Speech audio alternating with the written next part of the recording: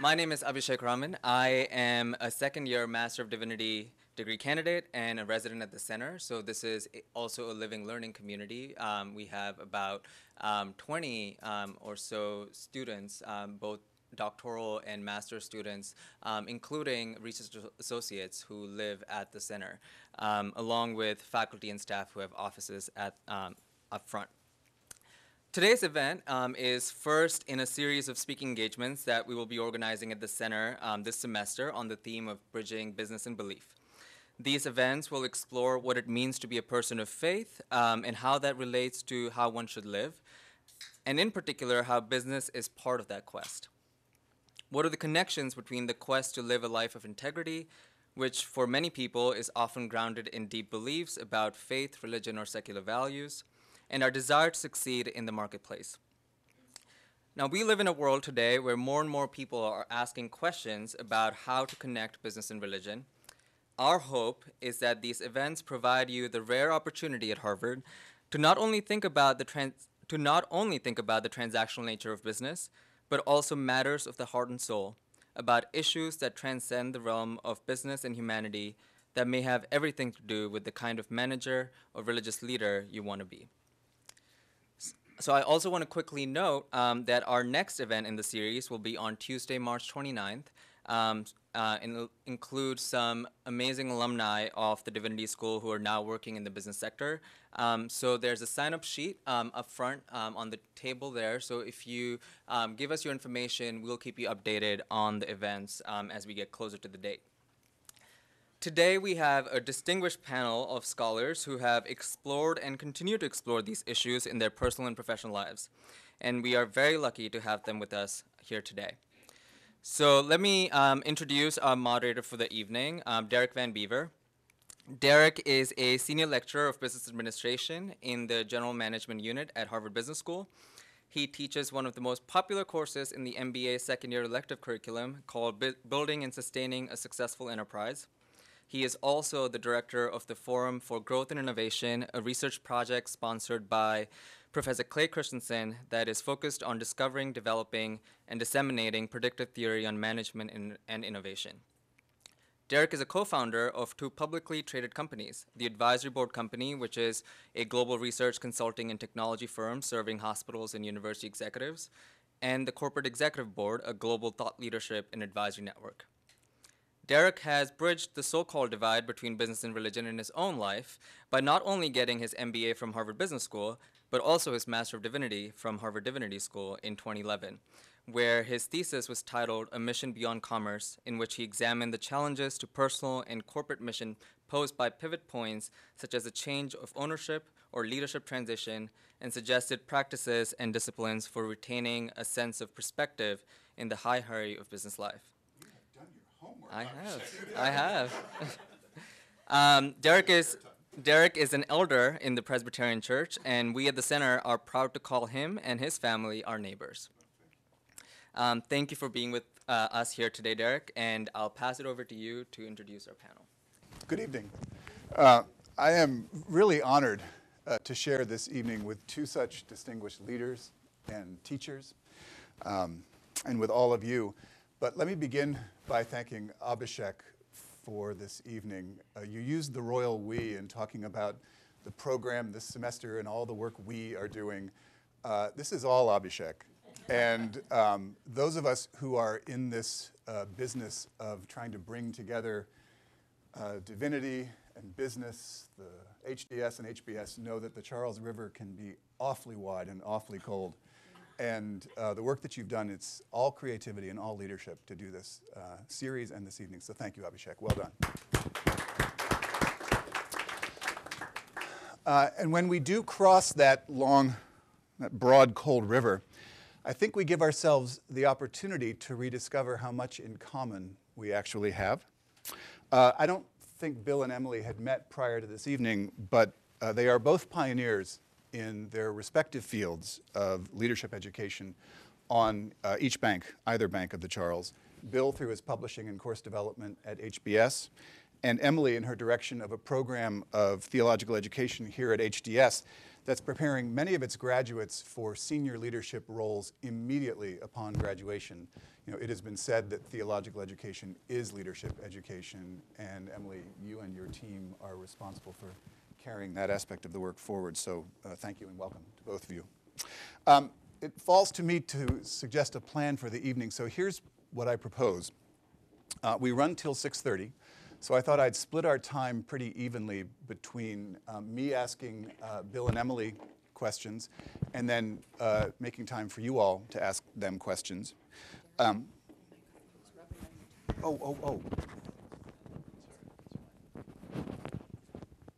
Okay. There are 4 areas I thought that we wanted to talk about tonight. First, let's make a little space for Bill to talk about the concepts behind his book, True North and Authentic Leadership.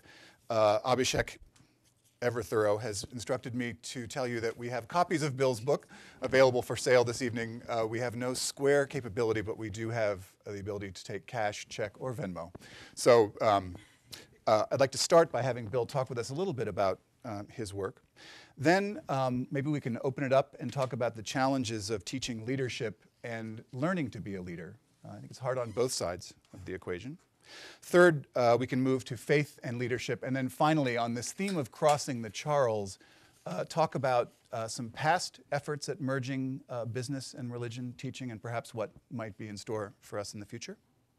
I have like, honestly, 16 questions, each of which would be an hour and a half. And so I'm just going to, let's follow the energy and see where we go and have fun. Brief introductions, if I could, for people who don't need them. 2 different paths that led Bill and Emily to this evening. Bill is currently a senior fellow at HBS. He teaches now in the executive education program largely, but he is the founder of one of the most popular courses in the elective curriculum at the business school, Authentic Leadership Development, or ALD, in the shorthand of HBS. Bill told me yesterday that he's visiting now from Minneapolis and teaching 11 class sessions this week. So idle hands are not his problem. He is the author of 4 best-selling works on leadership, including this new revision of his book, Discover Your True North. And he was a leader in the business realm before that, most notably as chairman and CEO of Medtronic, a healthcare company with a mission that Bill clearly loves. You can see it through his book, and you see it in talking with him. The mission of Medtronic, if you would indulge me, to contribute to human welfare, by application of biomedical engineering in the research, design, manufacture, and sale of instruments or appliances that alleviate pain, restore health, and extend life. It's a mission that Bill felt deeply, and I suspect we're going to learn is hardwired to his sense of true north in his life. So, Bill, thank you very much for being here tonight. And Emily Click is Assistant Dean for Ministry Studies and Field Education and a lecturer on ministry here at HDS. This, too, is not her first career. She was ordained in the United Church of Christ and draws on a decade of experience in congregational ministry in her teaching and counseling of students. I have been lucky enough to be one of those students, and Emily has taught me a thing or two about how people behave in swamps, how they get into them and how they get out of them. And the wisdom that you shared is one of my favorite stories of my time here. She teaches courses on leadership and administration, mentoring, and religious education here at the school. And she'd probably be too modest to say this, but she and her team are responsible for what I think is the most highly regarded field education curriculum in ministry studies. And that is not easy work. That is slow, steady, patient build across time. And Emily, congratulations and welcome.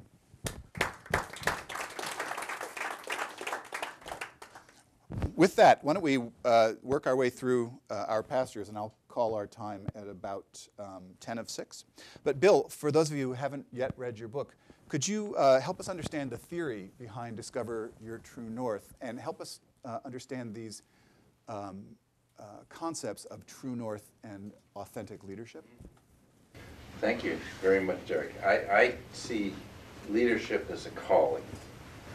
And you have to discern where that calling comes from. It may take you many, many years to find that calling that's right for you. You may have to have many experiences. And I see your true north is finding that sense of who you really are at your deepest level. It's your most deeply held beliefs, the values you live by, and the principles you lead by. And I think all of us understand that. We could write it down if we do some discernment, but it's very easy to get pulled off course by pressures or seductions. And I've seen you talking about being in the swamps. I think a lot of people do get pulled off course by kind of the three great seducers: money, fame, and power, and the pressures we inevitably all face.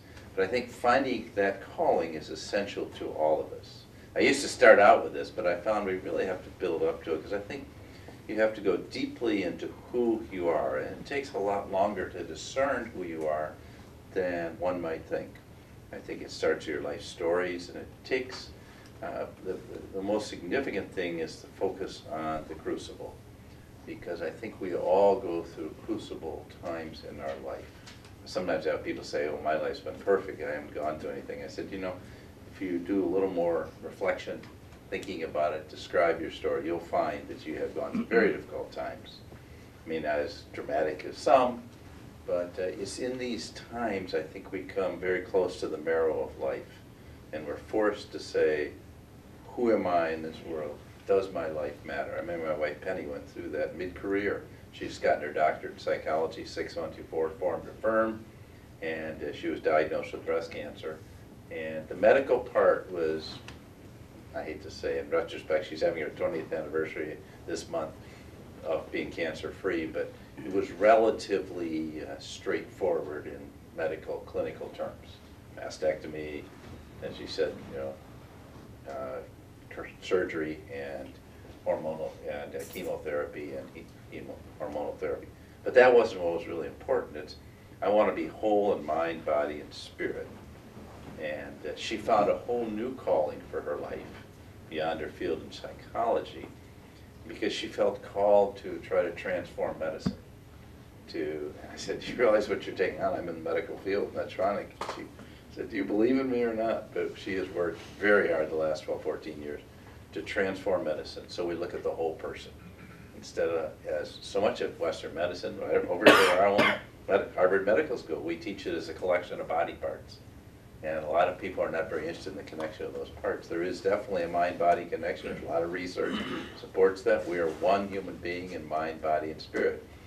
And if you deny the spirit side of yourself, I think you're denying perhaps the most important side of yourself. And I think it's important to recapture that and call. I've had people suggest to me, is this really a religious book masked as a secular book? Well, it can be read that way. The book is for everyone.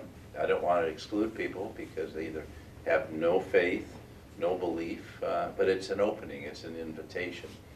And as I say to students in the classroom, because Harvard Business School is very secular, is saying, you know, it can be the core of your religious belief. Maybe you have no belief, maybe you're an atheist, but we all have to address the existential questions of life. Why am I here? Does my life matter? What am I doing with the gifts I have? And you know, I've always believed we didn't create our own gifts, they came from our Creator. And so how do you use those gifts, in my case, being a Christian, to the glory of God? And my whole underlying belief structure in life came from a passage from the Sermon on the Mount that Jesus gave. And I think Jesus is a wonderful figure, even if you're non-Christian or you don't believe. If you just want to look at the historical Jesus, fine, as opposed to divine Jesus, that's fine. But he said, let your light so shine before people that they may see your good works and glorify your Father in heaven. And I always felt that was like a mission and calling for my life. So that our life is very much something that other people can look down on, or they can emulate, or they can look to or learn from. And I think that's how we live our lives. And it could be for good or for ill. And I think by going and bringing out how people see their life and what's important. And so there are many people in this book that are quite religious and many people who are not.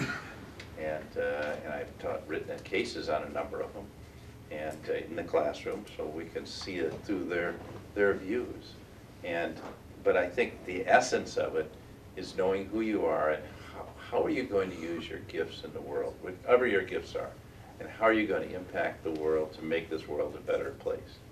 So at the end of the day, you can look back and say, you know, it wasn't perfect, made a lot of mistakes, but we did the best we could with the gifts we had, and yeah, I think we made a difference in the lives of people. I love the words of Robert F. Kennedy when he went to Johannesburg in 1966, a couple years before he was assassinated. And he said, you know, few will have the greatness to bend history itself. He happened to be in the shadow of Nelson Mandela, who was probably the greatest leader of my lifetime and really did bend history.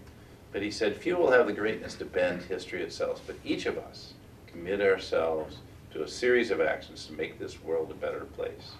And the sum total of all those actions will write the history of this generation. And that's been my hope, that this generation of people coming up will do it better than my generation did, where we were into self-interest and things like that, and charisma and style, and, you know, if you will, a lot of things I just don't believe in. And I felt, this sounds dismissive because there's some great leadership writers like Warren Bennis, but there are also many who take us in the wrong direction and teach the wrong things. And so I just felt that I really had to write it. It's the essential you. It's who you are at your deepest level. And can you be that person every day? Of course we deviate. I've deviated. But can we stay true to that? And that's the idea of the compass. Some of you who are Christians can look at it as the cross, but do we get pulled off course?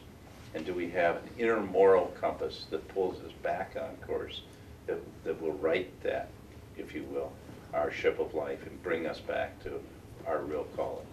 Because it's very easy to get pulled off. The temptations, even if you're not into money, you can get pulled off by titles, you can get pulled off by opportunities, you can get pulled off by thinking you're better than you are because somebody writes a nice newspaper article about you or a magazine, or whatever it is, getting some award or something. At the end of the day, these things don't matter very much. They all go away, but what matters is who you are and the people you touched in your life. And so what I'm trying to do is call out the best in people. There's another author at Stanford that just ripped on all this and said it's all nonsense, and that's not how the world works, and you're teaching people the wrong things. You have to lie to get ahead. The opposite of what I believe. And I was on a panel with him in December, and I just said, you know, you can either call out the worst in people or the best in people. And, you know, people who are angry always have some anger. You know, we haven't really processed what that's all about, you know? And I think if we can deal with those narcissistic wounds and hurts, we can see that there's growth in that. Okay, it was a tough experience. Maybe I didn't deserve that. I didn't deserve my fiance to die when I was 26 or 25 years old and 3 weeks to the day before the wedding. She certainly didn't deserve to die, you know? And I don't believe that God's reaching down and calling her back and all that. That's not my belief structure. I just believe in the words of St. Paul, as I put in the book, now we see through a glass darkly, but then face to face. And I think we have to accept there are things in life we do not understand. And that's the process of discernment. And I think we do our best discerning. Well, there's two ways to discern. You can go off on your own. I happen to meditate. I've been meditating. I use transcendental meditation for the last 42 years. Or, you know, you can be with a group of people and share. And I think that sharing can be extremely powerful. And I think we really need to do both. So I've had a men's group that came out of a retreat we went on many years ago, called a prayer group, but we don't pray that much, so it's a little inappropriate to call it that. But we share each other's lives, and we talk about really important topics. It meets every Wednesday. Problem is I'm here and they're in Minneapolis. And we have a couples group that travels together, and we meet once a month and talk about the really important things. So I'm just calling you, how do you deal with the challenges of life? Who do you talk to? And I think I'm really pleased to be here at the center, Derek, because I think the idea of people from different faiths and no faiths together is extremely important, that we share different views. And one of the things I've been teaching quite intensely, particularly last year, is the importance of celebrating diversity. I think too often in our life we allow ourselves to be resegregated, not out of prejudice, but out of lifestyles. And I think it's really important we engage people of different faiths, different socioeconomic groups, different races, different religions, different sexual preference, obviously both genders, that we really engage and celebrate the diversity that we have in this room, that is who we are. And the fact that we can talk about these things. When I went to Medtronic, Derek, I would have to say it looked like the Norwegian Lutheran Church. Okay, nice Protestant place. We had the most important event of the year was the Christmas party, and it was called a Christmas party. And employee number 8, Earl Hatton, got up every year and read the Gospel of Luke. And I remember we having one Jewish vice president who came to me and he said, Bill, I don't think, Paul Citron, he said, I don't think I fit here. He was our head of science and technology. He said, I'm the only Jewish officer you have. I said, Paul, hang in there, it's gonna be a lot more.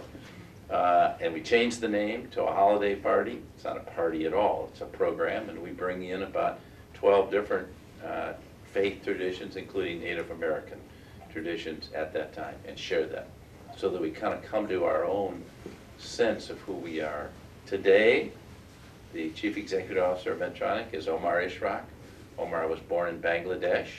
He's a devout Muslim who has been to Mecca and done the Hajj, and I love to talk to him. I learned so much from him, just like I learned from Hindus going to Varanasi, or going to have had the privilege of being with His Holiness the Dalai Lama 12 different times and doing a programs with him, and my wife has gone to Dharamsala for 2 solid weeks to sit in his living room. I mean, he doesn't have just a small living room, it's a living room going to hold people this size, but, you know, talking about really important issues. So I just think it's a privilege that we have to engage with people, different faiths. And I would add to that, no faiths. So I think we want to honor that too, because I see us all as exploring. And I think we are all, my core philosophy, and I'll stop, Derek, is we're all like spiritual pilgrims on a pilgrimage. And we have our own track, but our tracks intersect. So we each are following our own path, but these paths intersect. And those intersections may come frequently or infrequently, but it's those intersections often that help us get back on track, that help inspire us, that help us understand our own track better by understanding your track in your life, and that sharing, because I think we're all have that opportunity. So I'll stop there. My impulse is to say don't stop, but I want to track back, and you touched on an issue that I'd like to get to in a moment, which is this issue of being open to feedback. And I think it's something that you and Emily both teach and share a sense of the importance of. But before we do that, I'm struck hearing you and seeing you here that the Bill George at Honeywell, or perhaps the Bill George as CEO of Medtronic, wouldn't have imagined that one day he'd be sitting in the Center for the Study of World Religions at Harvard talking about his new book and reflecting on the classes he taught that week. Did your understanding of your true north change? Is this the latest way that you've expressed it? How do you see the path that you've traveled from business to academia and then ultimately? I feel called to give you an honest answer. So yes, the Bill George at Honeywell, the Bill George at Medtronic, and Bill George at Harvard Business School and Georgia Tech was always searching this and looking for the right place where I should be. And sometimes it took me, I can say I was a slow learner, it took me a long time to get there. The problem for me that I had is myself, my ego kept getting in the way of that. So I felt since I was, this sounds, you guys are going to think it's crazy, but I have to be honest and say, since I was 5 years old, I felt like I had a calling to make a difference in the world. And I just had to decide where it was going to be and what I was going to do. And I've never wavered from that. But sometimes the world's temptations get in the way. I have a whole chapter here on losing your way. And I remember wanting desperately to be a leader, losing 7 elections in high school and college, having a group of people, seniors at Georgia Tech, get me back on track. But I also recall, and I recounted in here quite vividly, I was at Honeywell, and my father had planted in my brain the idea I was going to be chief executive of a very major corporation. In fact, when I was 8 and 9 years old, he even named the companies he wanted me to be in charge of. He gave me a choice of Coca-Cola, Procter & Gamble, or IBM. Now, you may think that's a joke. I thought it was a pretty heavy trip to lay on a little boy. And I actually pushed my father away. I really see myself as a reflection of my mother. But you know, sometimes subliminally, I'm carrying out his unfulfilled desires because he thought he was a failure, had never led. He actually was a very good consultant, but he thought he had failed, he never led. So he asked me as his only child to do what he didn't do. So I found that place, I thought, in 1978. I went to Honeywell, had a fantastic run as president of Honeywell Europe, Middle East, and Africa. Came back, got a 2-step promotion, the worst promotion of my life, because I always wanted to be a value-centered leader with impact people, and in business, that means customers and employees, okay? And that's how I saw my calling. And I got thrown into these turnarounds, and I knew what to do, and I could do it, and I did, and I got one set of turnarounds. That took about 3.5 years to get done. But more and more, I'm sitting in conference rooms looking at numbers, which is not what I love to do. I like to be out with people that are using our products or services, getting their feedback, talking to employees in production lines and labs in the field. But I found myself more and more doing that. So then I got a second set. That took about 1.25 years. That was pretty fast. And I got thrown in the aerospace and defense business. Now, nothing against this business, but it's definitely not where my heart is. I had no passion for the business. In fact, it turned out I had passion to become head of this great global company, but I didn't have passion for many of its businesses at all. And so, but meanwhile, I'm a problem solver, and I can find a way to solve problems, and I was just toughing it out. And my wife is trying to give me signals I'm going off track. And I remember one day, I'm driving home. Those who read the book, it's in the stories in there, but I'm driving home, and I've been with Honeywell now for 10 years. I'm one of 2 candidates to become the next CEO. Decisions only made for 3-4 years, maybe the leading candidate. And my wife has a great job as a consulting psychologist. We have one son in high school, one in junior high. Wonderful friends in Minnesota. It was a beautiful fall day where the leaves are turning. I'm driving home. You would think everything would be fine. And I look in the rearview mirror, and what do I see? A miserable person, me. It's that flash in the mirror. Ever had that flash in the mirror? Instead of looking at yourself, say, God, I'm good looking. You say, wow, where am I going? And I was really losing it, okay? And I was losing sight of my true north because I was actually trying to give the impression that I was the candidate to be CEO, so I was wearing cufflinks, which I don't wear, trying to impress the board of directors, impress the top management. And it wasn't me, and I was getting farther and farther away from who I was. And so I went home and told my wife, Penny, that she's always been my closest counselor.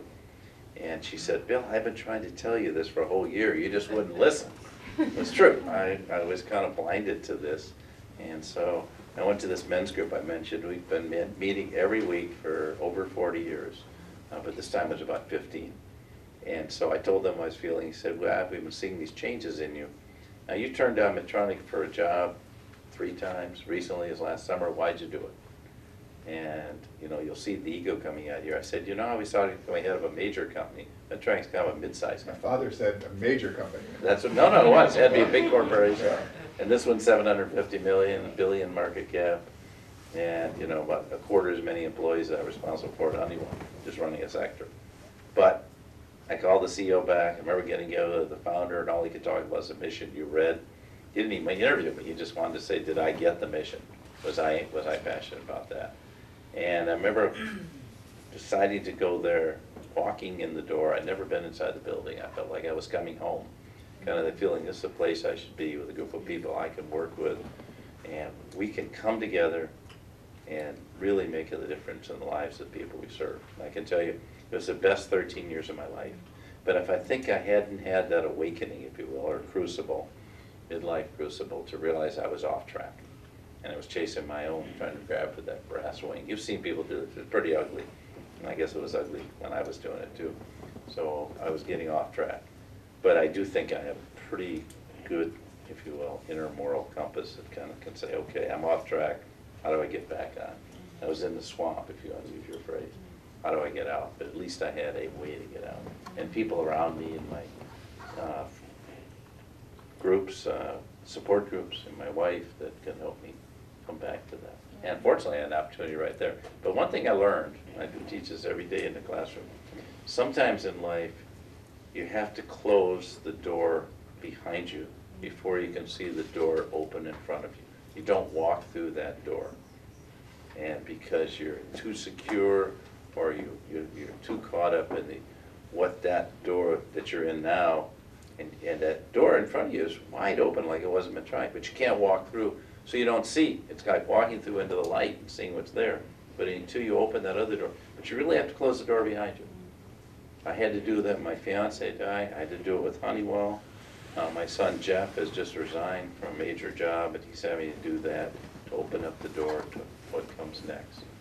But I do think, as part of that, it's very dangerous to just close one door and jump into the next one. I think that's why I use the word discernment, and I'm not even sure how I could describe exactly what that means, but I know how important it is.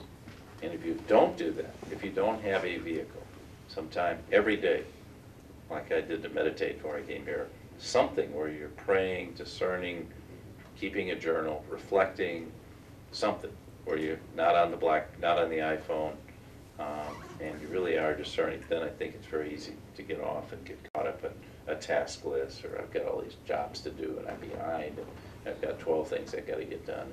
Like yesterday, I just had to meditate because I tell you, I had to teach 4 times today and do a dinner. So, you know, but you kind of just can't get caught up in the task. Bill, Emily said to me by email that she resonated with so much that's in your book, and reflected on the students that she teaches are heading off in very different destinations, but the material that you raise and the process that you're describing were very similar. Emily, did you want to talk a little bit about how the materials you've selected in your course and the kinds of questions that students bring to your course are similar and different from what Bill's been describing? Well, first of all, just let me say thank you. It's so great to have you here, and it's exciting to hear the way that you're talking about the things that concern us at HDS so much. And I think it's kind of easy to have this picture of business as not being interested in some of these values and concerns. And so you very much bear witness to the fact that not only you, but by the many stories that you tell in the book, you sort of pull back the curtain and show that, in fact, this is right at the heart of what it is to be a leader, whether it's in business or in other locations. And so I sort of do want to use the metaphor of the swamp and say that, you know, I see my students, people say to me, you know, what are your students going to do? What do graduates of HDS do? And they sort of want me to give them the percentages that are going to be pastors, and, you know, that's the question they're asking. And I can't give that answer because I have students who graduate knowing they're not going to be a pastor, who wind up being a pastor of a 1,000-member congregation, you know, and vice versa in business. And all I know is every one of them is headed into a swamp. And that's a little bit like the crucible, and it's also a little different. And because the swamp is partly personal, but it's also organizational. And I've no doubt that you've dealt with that quite a bit. But I want to think about what tools they need to navigate their personal swamps that we know they will enter into, and many have already navigated. But also, how are they going to bring other people's wisdom to bear upon the complex problems that they're going to face? And so I see them as sort of orchestra leaders who need to know how to not just be the only leader, but to help other people bring their gifts forward. So I especially appreciated in your text where you talked about that. You said it's not just about standing up and telling everybody what to do at all, but it's about learning about yourself. So you might be interested here. I always hand out fresh new journals to the students the very first day of class. And the first sound everybody hears is saran wrap coming off of the journal. And the point of that is to make the point that you need to be reflective about yourself, that this is where it starts. So I think we have a lot of resonances and find a lot of value in what you've written. Emily, you had also talked about, you and Bill both discussed the importance of soliciting feedback, and you've got, as you mentioned, your couples group, your men's group. How do you get that signal for discernment? What do you instruct your students, and what challenges do they have? Well, and I would really love for you to respond some to this sort of question. I don't really have the answer, but I can describe the problem. You know, as he mentioned, I was 10 years a congregational leader, and you get a lot of feedback when you're leading a congregation. You all know that, right? Of all kinds. And your book really made the point that you can't be so defensive as a leader that you can't take in some of the things you most need to hear. And most damaging is when you set it up so that nobody will tell you anything. Yeah, because Yeah. they'll think you don't want to hear it. They'll think you don't want to hear it, and they won't give you information like, you know, if you launch the rocket, it's going to, you know, blow up because it's going to explode. I mean, people won't give crucial information if you cut off that feedback loop. So I talk a lot about how do you build and maintain a really good feedback loop, including information about yourself that you don't want to hear. But what Derek is pointing to is I wanted to sort of problematize that a little bit, because how do you distinguish between somebody saying, you know, you should not expand in Asia, and somebody else saying that's exactly what we should do? And just to problematize a little more, one of the things about graduate school is that the professor gives you feedback, and it's assumed to be good feedback, right? Okay, so you did a C paper or a D paper or whatever, and you can kind of say, oh, what do I need to do differently? But then when you're in the swamp, you're hearing all kinds of things. And that's, I think, where the true north is a big piece, because that's what you use to distinguish between feedback. But I wonder if there's more ways that you would talk about how you sort through problematic feedback and figure out what you really need to hear. Let me just take a step back and say that one of the problems we have at Harvard is we put too much emphasis on the IQ. And this is a barrier to leadership, because the research shows, that Dan Goleman and others have done, that above a level 120 IQ, which obviously everyone here has, the differentiating factor in leadership is not IQ, but EQ, it's emotional intelligence. And I think you can't gain high level emotional intelligence unless you're connected with your heart. So if you're uncomfortable sharing your crucible, sharing your difficult times, sharing your weakness, sharing your vulnerabilities, sharing times when you've been in the swamp, if you're uncomfortable doing that, you say, I'm not going to go there, I'm not going to talk about that. I think it's hard to have high levels of self-awareness. It's hard to connect. We don't connect through our heads. The scholars here think you do. You connect through your heart. And the great leaders have to have strong IQ and strong EQ. And you get that, starts the core of that is self-awareness.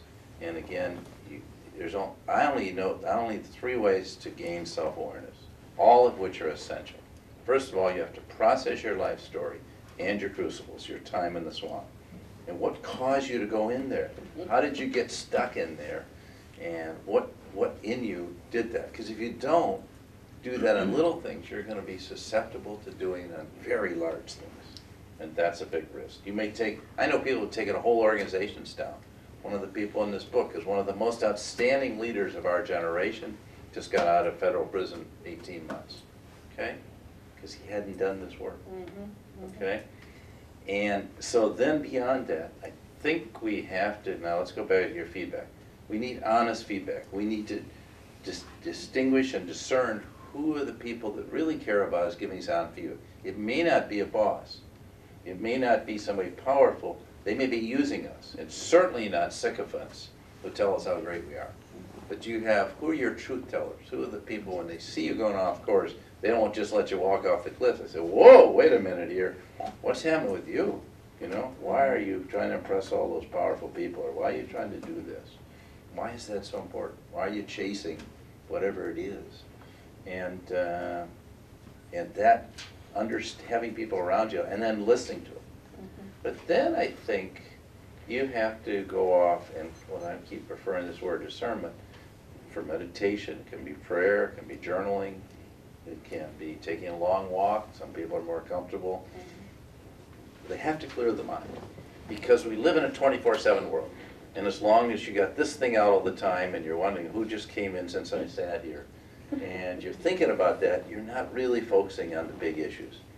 In my case, in meditation, I found it's a beautiful process. I've been working a great deal with people like John Kabat-Zinn, Richard Davidson, probably the leading scholar in the field of neuroscience on this, and Dan Goleman to understand it. I don't really understand the process fully. That's why I try to explore it. But I know that process, what happens is you kind of sort out, and all the trivia goes away.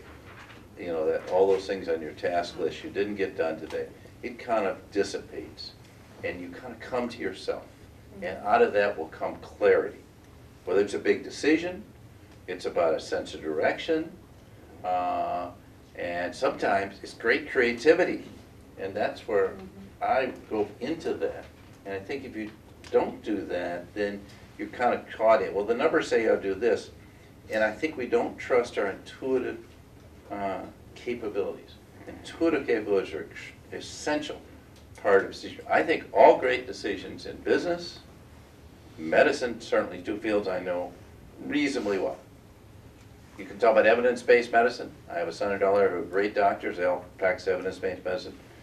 The key decisions they make are not. They go beyond the evidence. Yeah. They're intuitive. Yeah. And but you can't make intuitive decisions unless you've had a great deal of experience. You can't just pop into it and be intuitive. Right. You know, I could not be intuitive about medicine. I've had no experience. You know, I haven't had a lot of experience working with leaders, so I have intuitions. And every time I don't trust my intuition, I don't trust my gut, so to speak, that this person makes me really uneasy. I really don't trust them. They sound, if you listen to their words, they sounded perfect, but there's something about it that makes me really uneasy. I need to trust that instinct, and push it further and explore. What is it? Why do I feel intimidated by this person? Why do I feel backed off? What is it? And so I think it's that. Those are the ways I think you can get to that process. So it's a combination of your introspection, reflection, honest feedback. And you do have to figure out who's going to give you honest feedback and who's working you to get what they want for their selfish purposes. And then processing your own story so that you know your own vulnerabilities. The person I referred to just got out of jail. He became an orphan at 18. No one ever knew that.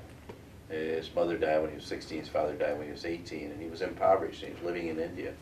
And he was on the streets, and he had to take care of his sister. And he said, never want that to happen again. Now, by the time that the illegal acts occurred, he was worth $120 million, which for most of us at age 60 is probably enough to kind of crawl through to the end, you know. But he was seduced by this, by wanting to be a billionaire.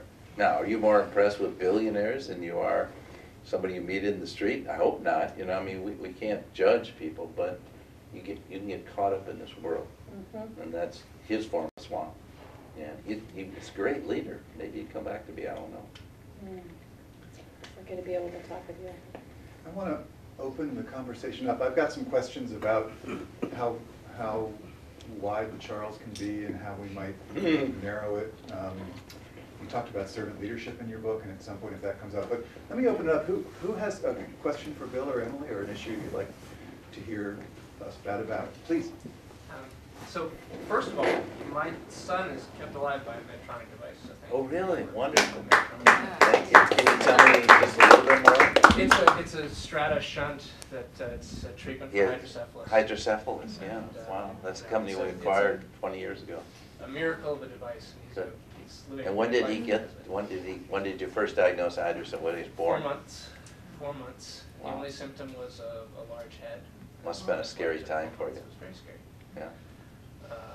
Great. So, but anyway, so How thank old you is he for- now? He's 3.5. He's doing okay? He's doing great. He's had just the one surgery and otherwise developing wonderful. Good. You made my night. So my question is, I've done a fair amount of thinking about leadership in the context of greatness. Kind of, you mentioned the wonderful Kennedy quote about few of us have the chance to bend history. And I think of leadership typically as a collaboration between the leader and the group. And so I wonder about the way we categorize people as great leaders. How much you think that's I have an egalitarian bent in me. How much is that about the leader is particularly special versus how much is it about the group or the time or the context is particularly special? All leadership has to be placed in context, and it's an interaction between the leader, the situation, and the people involved. And if you read my book, you will not find the word follower used. In fact, there's a professor of practice at the Kennedy School who gets very upset with me because she wrote a book called Followership. But I just don't believe in followers. I don't believe your job as a leader to look around and say, how many followers do I have? And unfortunately, frankly, some preachers and ministers get caught up into, some of the television evangelists. How many people do I have following me? So I don't think it's about that. It's about how are you empowering other people, and what is the context in which you're working, and that becomes very, very important. So I think it's that, not juxtaposition, but interaction between those forces. And oftentimes the situation becomes one of great challenges. So often we think of so-called great leaders because there was a challenge they faced, a civil war like Lincoln, and you had to step up to that war. Do you know what I mean? We give great credit to people, but not everyone faces those kind of things, but they still are great leaders because they're great human beings and they go through life that way. And so I think they have maybe faced that situation. Some people shrink from the challenge. People step up to it. Some people make really bad decisions in these challenges, and we pay a price, particularly national leaders, 10, 20, 30 years later. And I worry about those a lot because I think a lot of those people aren't really prepared for leadership. They haven't done their inner work. They haven't done their processing. They're not as comfortable with diverse points of view. I mean, I was just in Vietnam, if I may take a minute. First time I'd been there, I was in the Defense Department right after I got out of Harvard Business School in 1966 to 69. I had a privilege of working with some of the most brilliant people ever. Okay, and we were struggling with the Vietnam War, and we finally uncovered falsification of intelligence data and a lot of very serious things. You know, here's some of the most brilliant people, all went to the same schools, very high IQs, very admirable people. They all marched off the cliff together because they had no idea what was going on in Vietnam. I was just there, and it reinforced what I already knew to be true intellectually. I hadn't wanted to go there. My son Jeff says, Dad, it's a wonderful place, you got to go. My son John says, go there. Well, I finally did, and it is a wonderful place. But why were we fighting a war with these people? Why did 3 million people die? What was the benefit of this war? I mean, right now you have communist government. Frankly, all the entrepreneurs happy as can be. They don't fool the government. You know, they don't hear, frankly, the government doesn't make statements like our political candidates are making. You know, I would think in a democracy, statements like that, I wouldn't dare make statements. I wouldn't make them, but I wouldn't dare make statements like some our political leaders are making. These are really, but I think it's that tendency sometimes, unless you're really engaged and you listen to diverse voices, you can march off the cliff if you just listen to all the people the same. So I think that's really a serious issue. And so I think in all of our lives, that's why we need to, that's why this center is so wonderful. You need to seek out people at different places. Say, why is your faith different? You know, what is it? Tell me about your faith. Is there a place we come together? Can we intersect? You know, and are there things we can share? You know, people say Buddhism is not even a religion. Boy, I sure have learned a lot from the Buddhists. I'm not a Buddhist, but I sure have learned a lot about how to live your life and how to do things. I have great admiration for the great Buddhist leaders.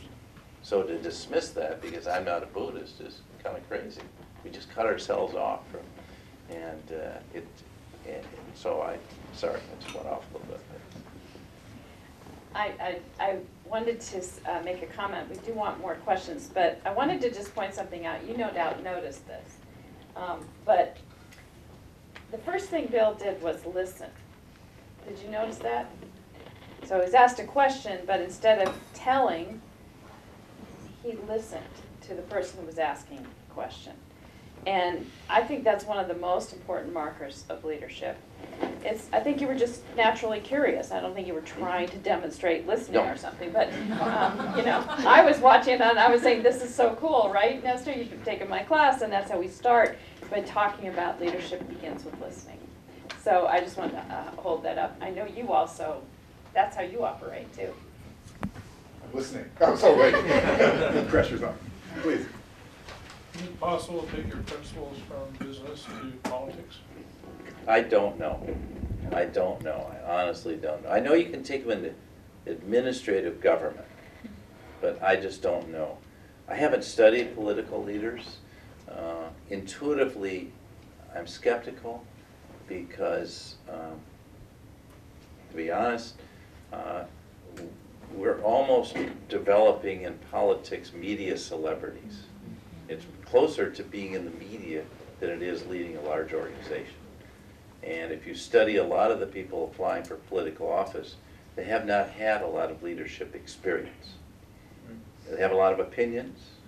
They're very good, I guess, in debating and being on TV, but these aren't always the criteria to be a leader, in my mind. In fact, you know, I don't necessarily buy into Jim Collins' idea that all leaders are humble, but I do think that a lot of leaders who are fantastic leaders, I've been all walks of life, have very little charisma. I think the idea that we're going to put that trip on people, they have to have charisma or style. There is no one right style. We all have to have flexible styles, but the fact that you have to be charismatic. Some of the very best leaders I've known in all walks of life are anything but charismatic, you know? And some of them are humble, more humble than not, but they aren't all humble. But I think in politics, we've kind of put this off on people, you know, and I'll give you an example. My congressman was a man named Jerry Ford, and his great goal in life was to be Speaker of the House, and he lived about 2 blocks from me in Grand Rapids, Michigan, although he really lived in Washington because he had a secure seat. My father even shared his office because he was never there. But, you know, he tripped up and some beat said something about getting an Eastern European country, and oh, it's terrible, and he's dead, you know, and he probably did the right thing. I'm not a Nixon fan, but probably did the right thing in pardoning because he knew it was going to drag down the country, probably cost him the presidency. So sometimes people doing the right thing are not rewarded in our system. And so I guess it's a tough question. Maybe you have an answer to it, do you? Huh? I appreciate your study. But I'm very discouraged, I have to say. I don't watch any of these debates because I can't go there. In fact, let me use the Vietnam analogy, if I may. It's wonderful. You know, everyone, the first time you meet them, they say, well, I'm not really a communist, even the people in the North. But there's all respect for the government. This is the government, it's the power that be. But they operate independently. But they just had an election. No one's even talking about it. It's kind of, they're doing their thing, we're doing ours. We're having a life. We're creating wonderful coffee houses. We've got our own. One guy I met with, a great entrepreneur. He's got his own chain that looks like Starbucks, you know. It's not Starbucks, it's called Highlands Coffee, but hey, good for him, you know. But it's kind of like, and I think we're almost obsessed with this, if I can be honest, as a nation. It's almost like we're transfixed with these things, rather than looking at what's really important. And I'm not saying these leaders don't have power, though. I wouldn't say President Obama hasn't had a lot of power, or Angela Merkel, who's a wonderful leader, hasn't had a lot of power. They do. And they have power for good or for ill. I'm not a fan of Vladimir Putin, and I think that he has a lot of power. And having excessive power in government scares me. Just the way I feel. One of the things that strikes me, thank you very much, reading the Hebrew Bible, particularly the 5 books of Moses, is, and having come from sort of doing some entrepreneurship before I came here, is almost the identification of the idea of freedom. You know, come out of Egypt and now you're free to sort of work the land. And those farmers were essentially small business people. Yeah. So there's sort of and this just baffles me and also just fascinates me, that there's sort of an identification of freedom with the idea of being at risk. Whoever is free is in some way at risk personally. And I was wondering, really, for both of the panelists, it's just something that fascinates me about business and spirituality. If you could sort of say what you think about that. You want to go first? Life is about risk. Everything we do in life is a risk. And that's fine, you know? I mean, and frankly, when you take a risk and you fail, I would argue you're going to learn more about yourself than you didn't fail, okay? But the freedom you mentioned, with freedom comes responsibility, okay? And so, I mean, I was just saying to someone coming in, so I'll repeat it. I think the United States was formed on the principle of religious freedom and separation of church and state. Many of the early immigrants who came here were seeking religious freedom. And that's wonderful, okay?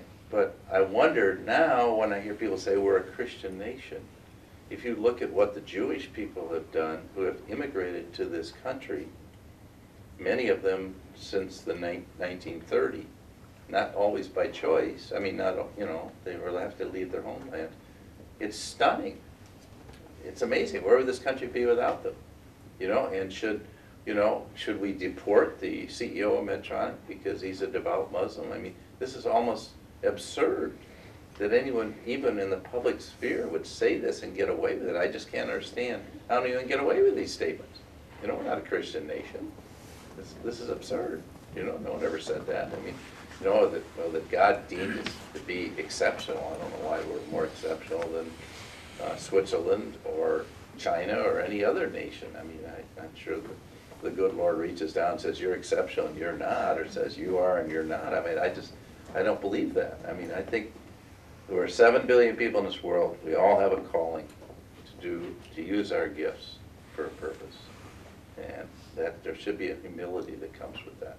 You didn't create your own gifts. In fact, the absence of humility is thinking you created your own gifts. You know, I was so smart because I studied art. No, you were born with a lot of that, and you augmented it. One of the things that I'm trying to figure out the freedom risk equation that one of the things that struck me in Bill's book is that following your true north is not typically a riskless or least risk situation. In fact, in most cases, it's a very lonely place to be. And so in those situations, it's actually most important, as I think you said, that you've got to have that internal compass because you're not going to get a lot of reinforcement from the outside that you're on path. Is that something like what you're talking about, the freedom to fall as well as to Well, I succeed? think that's right, and I think Bill mentioned it earlier. I think there's the idea that, you know, we're just simply not in control of, the flip side, if we didn't build that. I remember when Obama said, you know, you didn't build that, you got in trouble. You didn't build that, you know. The flip side of this is that, you know, so it says, forget which book, but it says that God is taking you out of the land of Egypt, which you watered with your feet from the Nile. There was always going to be water from the river. And you're going to go into a land where you depend on the rain from heaven. And either it comes or it doesn't come. You pray for it. It's a risk, man. It's a risk, right?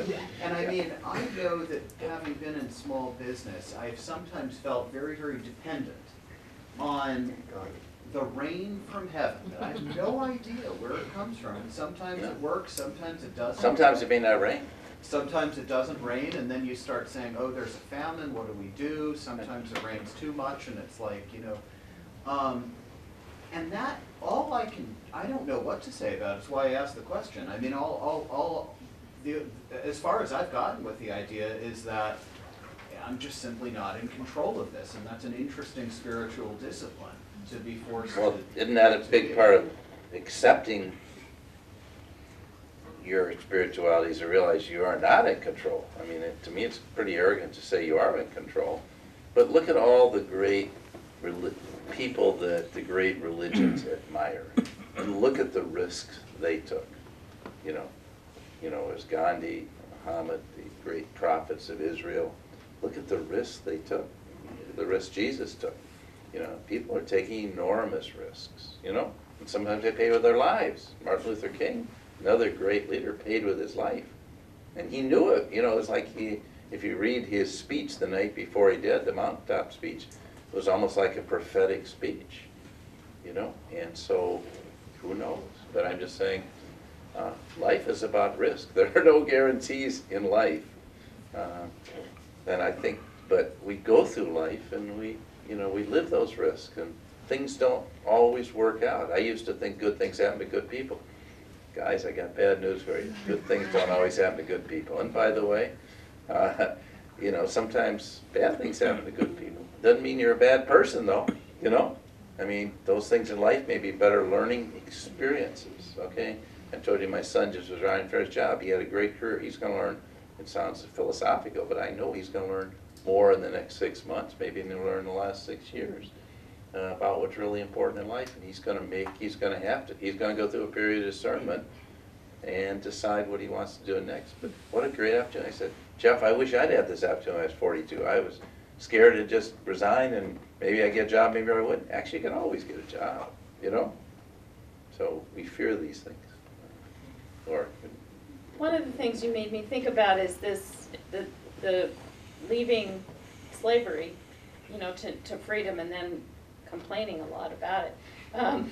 And I wanted to tie that back to Bill's concept of this crucible and post-crucible. You know, how do you understand that more deeply so that it guides you and provides you?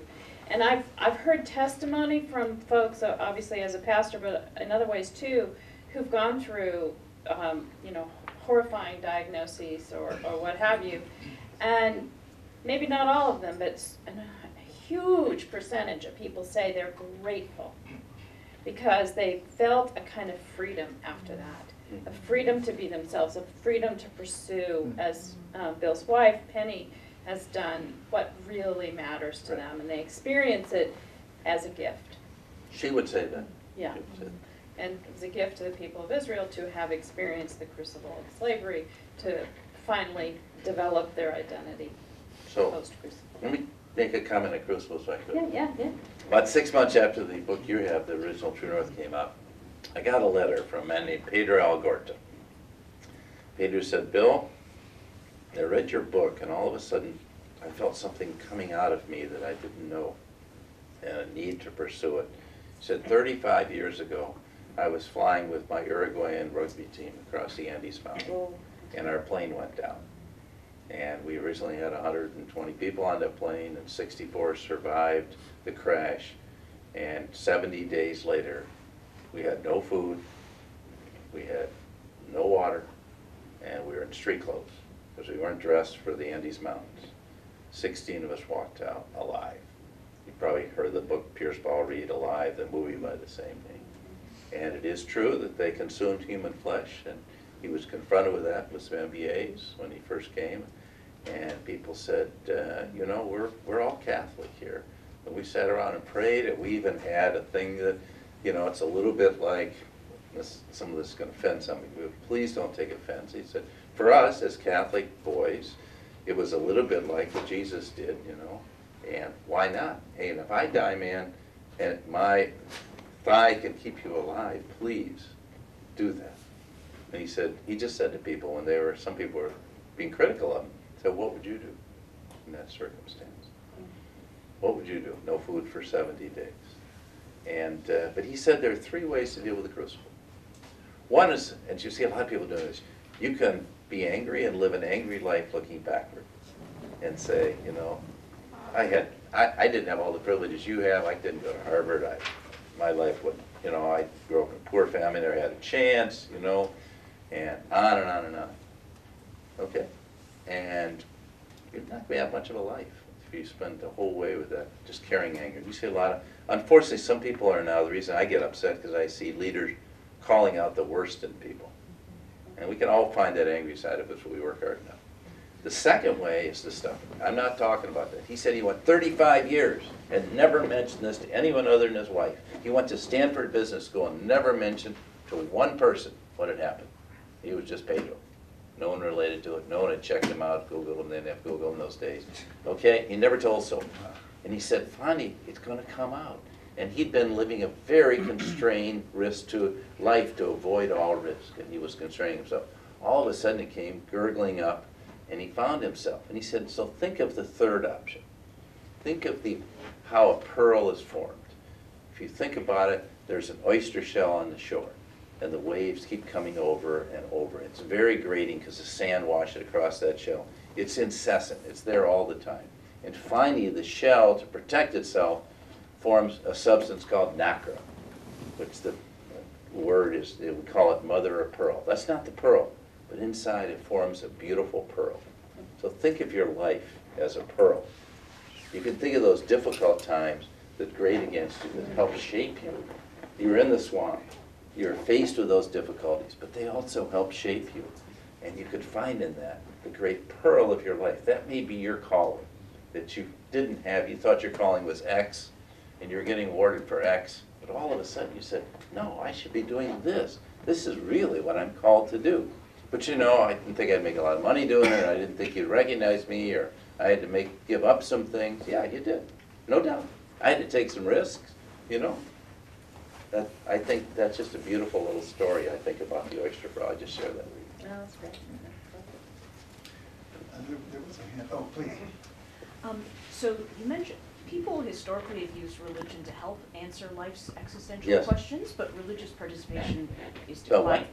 Has participation has been declining Yes. across the Western world largely, and so I'm curious. We still have these questions to answer. Why is religion on the decline, and how can it stay relevant?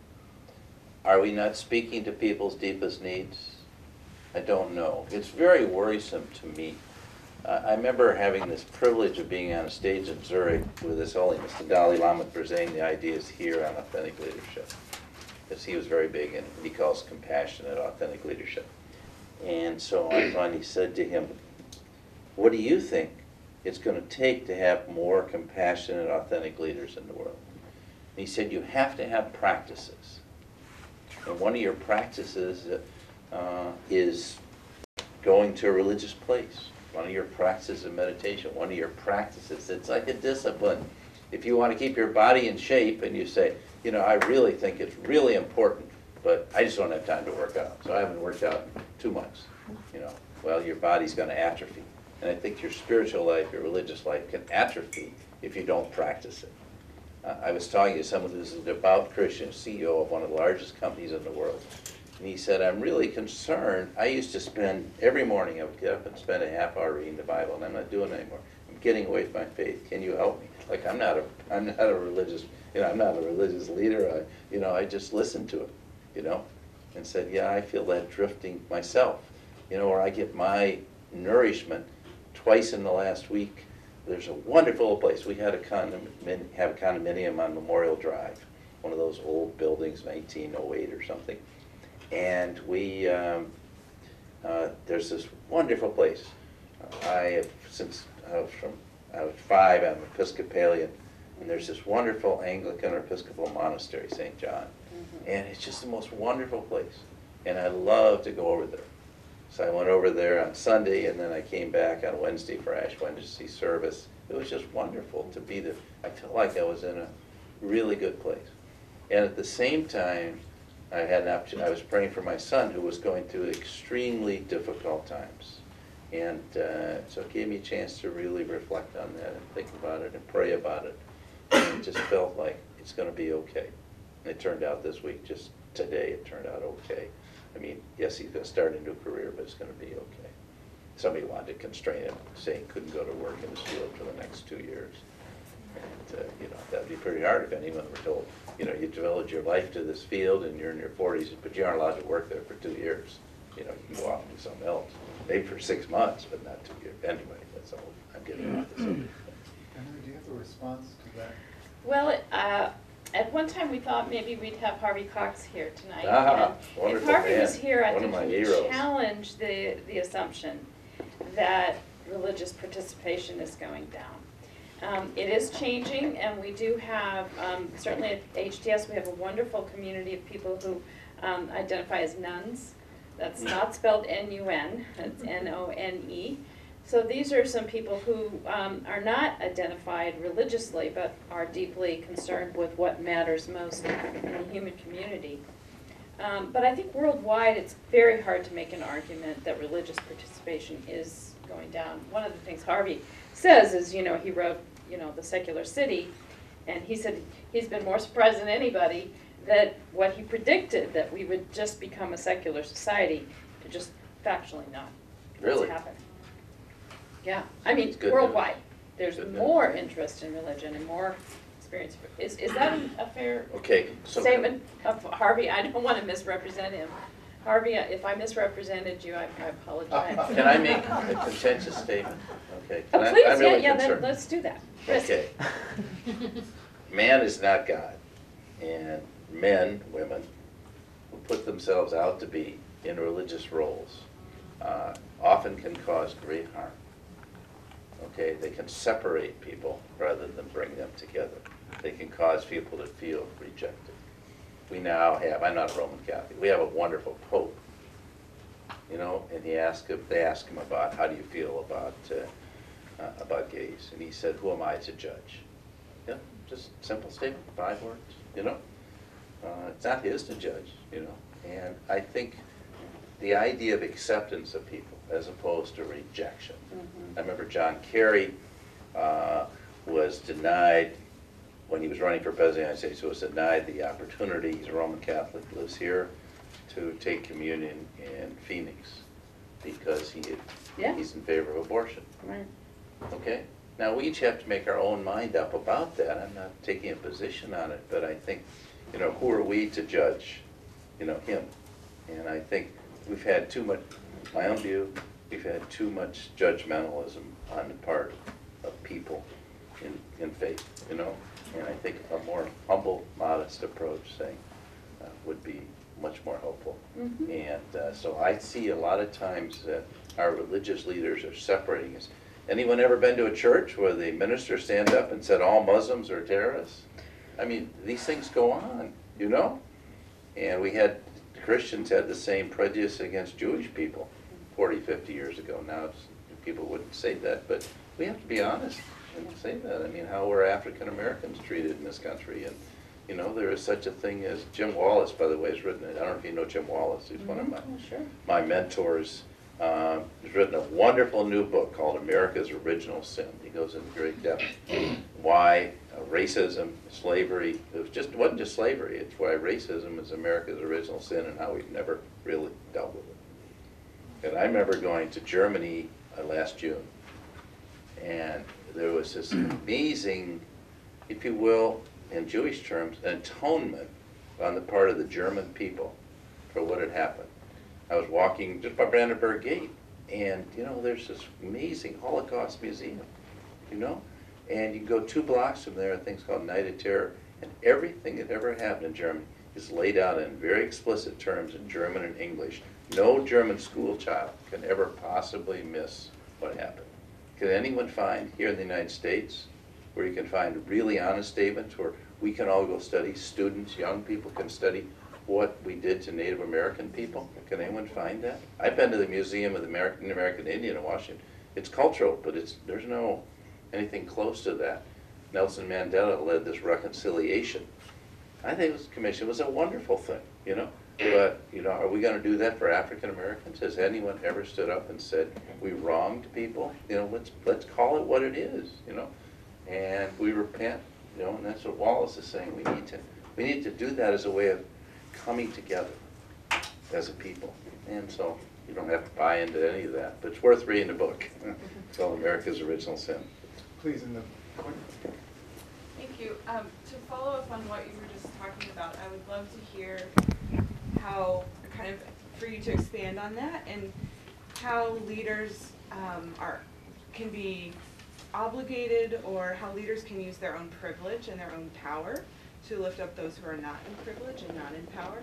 Because I see leadership as not something that stops with the individual, but ripples out into community to transform entire communities instead of just the individual. Hope they got that on tape, because that really is our calling as leaders. That's really what we're called to do. to empower other people to lead, not to get people to follow us. We don't have all the answers.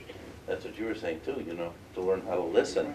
But it's to empower other people to lead. That's today's great leaders are very empowering, to get other people to step up and lead, and that's what they do, and try to take their gifts and bring them together to make this world a better place in whatever field you want to call. I mean, you know, we're not going to eliminate, you know, hunger and poverty and strife, but we certainly can call out the best in people to join together to try to make it that way, instead of setting people off against each other for what I call false reasons. Setting people off against each other for religious reasons is a false reason, or creating false conditions to gain power. And so I think great leaders today are empowering leaders. It's not about exerting power over other people, it's empowering other people to step up and lead. That's what great leaders do. They call us to do that. They call out the best in us and ask us to use our gifts to help other people. And isn't that what we're all called to do in our lives? Mr. Well, first I want to say thank you for being vulnerable and sharing stories from your personal life. Really appreciate that. And I've learned a lot from Derek. I've learned a lot from Emily. I think the greatest lessons I've learned are questions. Mm-hmm. So I guess my question to you is, when it comes to authentic leadership, or before falling off the cliff, or when people's paths cross, what are good questions to ask oneself in discernment? Am I following the path that I'm called to be on? This is really my calling, or am I following something else that somebody else wants for me? Or there's certain rewards if I follow this path, but is that really the right path for me? Monetary rewards, status rewards, fame, power rewards? Am I getting too caught up in that? What are my intrinsic motivations? And am I listening to the call? Do I have ways to discern and listen to the call? And can I pull back? And do I have truth tellers around me that will help me say, Bill, you're going off track here, man. You know, you got to get back with it.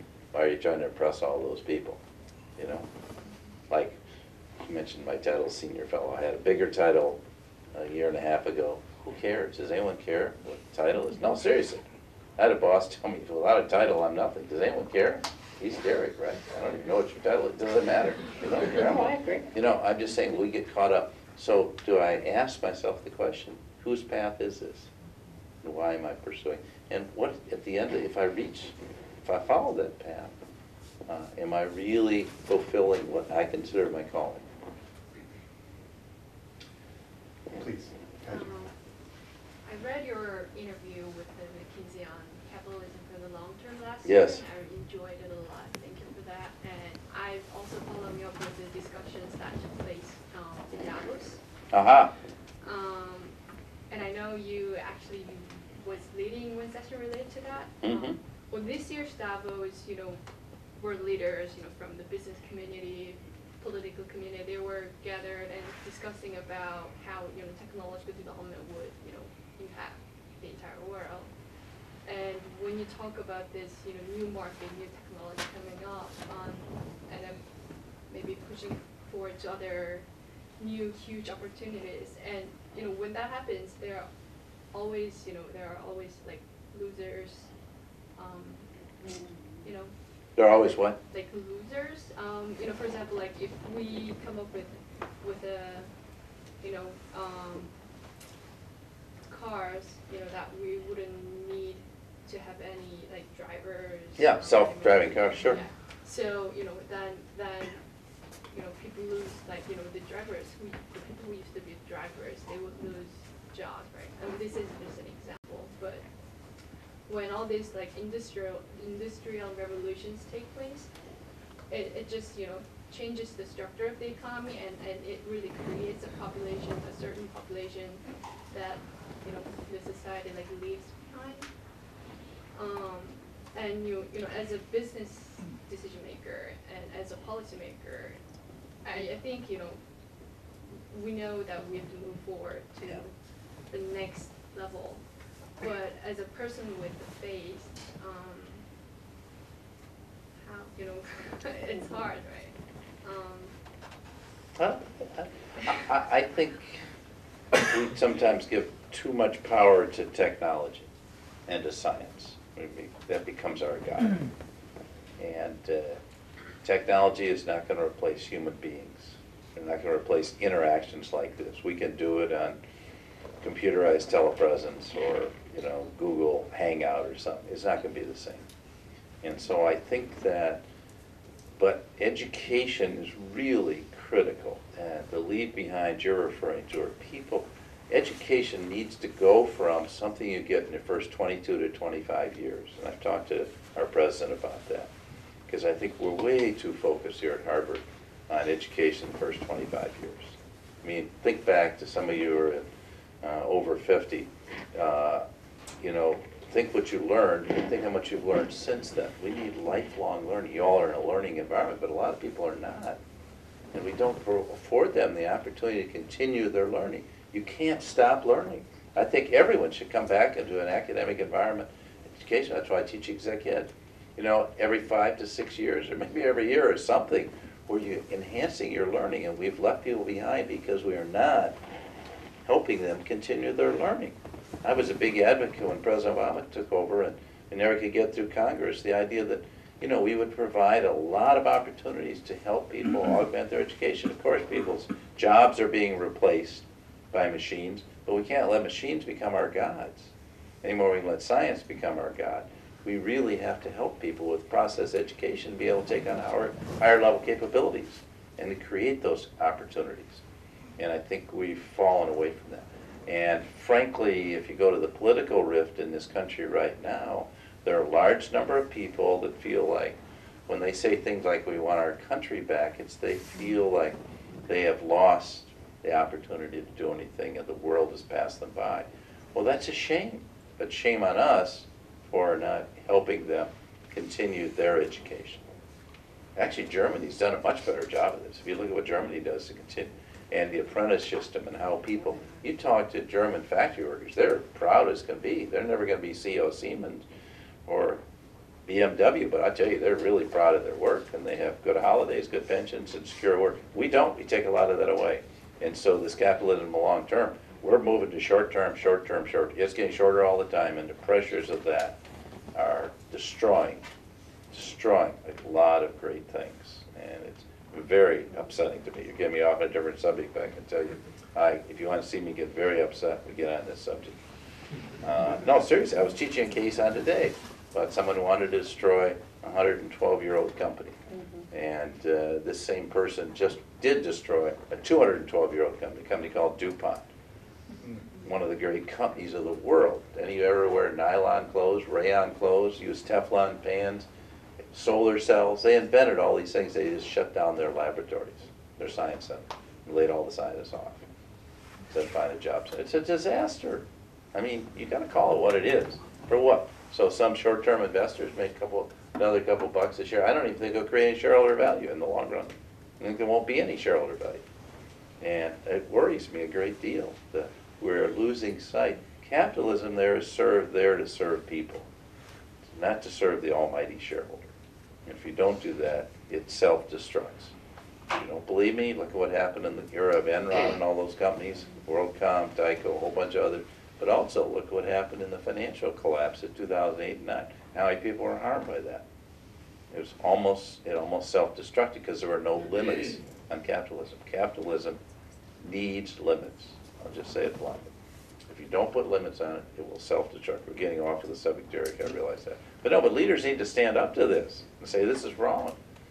I think you're absolutely on the subject, Bill. I need to call us to a close, but I have a question that I wanted to ask you, and it was because I discovered that we share a great admiration for Warren Bennis. And he had written an article called "Does Religion Belong in the B-School Curriculum?" to which his answer was a resounding yes. And I think the reason that he said that was that he thought if we're teaching global leadership, then people need to understand the importance and impact of religion around the world. Yeah. That was his thought. But I was wondering if you can put it exactly the other way. Does business belong in the Divinity School curriculum? Oh, yes. Just if your respective schools could do, our respective schools could do one thing constructive in that direction to bring the domains together. What should we do? Talk about it. I mean, Warren's Jewish. About, remember, the Jewish faith, okay? And Jewish people don't proselytize. And I think one of the great fears of religion is proselytizing. I remember hearing the Dalai Lama say, I'm not trying to ask you to be a Buddhist. If you're a Jew, I want you to be a better Jew. If you're a Muslim, I want you to be a better Muslim. If you're an atheist, I want you to be a better Muslim and look out for humanity. If you're a nun, if you call it N-O-N-E, I want you to be better at what you do. He's not proselytizing. But I think we need to talk about it. I've introduced a lot of case HBS, and it upset some people, but we talked about a guy in my classroom that he was at his wit's end. He was losing his company. His grandfather started, and a close friend of mine, and he didn't know what to do, and so he fell on his knees and started praying. And I said, does this worry anyone? Oh yeah, it's terrible. Was he a weak guy? He said, no, he was there. And he said, I got up the next morning, and I'll tell you, I was energized and ready to go back. God wasn't pulling me out of the problem, but he was going to walk with me in some kind of spiritual sense. And so why can't we talk about these things in a classroom? Why can't we say, I'm an atheist, and I'm proud of it. Good. Okay. Can I ask you, how do you deal with the existential questions of life? That's not a religious question. I mean, how do you deal with it? Is it just eat, drink, and be merry? Then we can all go to what's called Billionaires Row in Manhattan and get ourselves a $90 million apartment like the activist Bill Ackman did. And that can be your contribution to humanity. Sorry to be a cynic, but sometimes you got to call things what they are. Give it away. If you got it, give it away.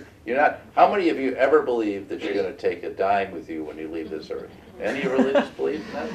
Okay, so why not give it away? Maybe don't do it all at once, but why not give it? You didn't create your own wealth. You think you did. You didn't create it. If you're blessed because things come your way, great, give it back. If you're blessed with intelligence, give it back. Share it. Don't hoard it. Remember the story in the Bible about that Jesus tells the story in the Bible about the person buried his talents. Yeah, we got to share it. So anyway, I do think we need to talk about it, and why can't we? Why can't we talk about it? What's wrong? Are we afraid of it? I suppose if you think I'm going to proselytize, yeah, you should be afraid of it. But aren't we legitimately? Isn't that what we do at Harvard? Is talk about really important issues? Who can say these questions we've been talking about tonight are not important? Can anyone honestly say that these are not important questions? The questions being asked. So why don't we talk about it? Is there any harm in that here at the Divinity School?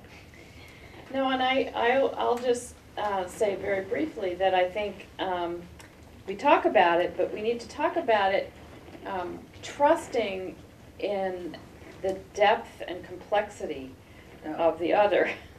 So that, we need to stop talking about business as a paper tiger. They're all bad, corporations are all bad, and they're all the same, and we know how bad they are. We can fall into that here on this side of the river.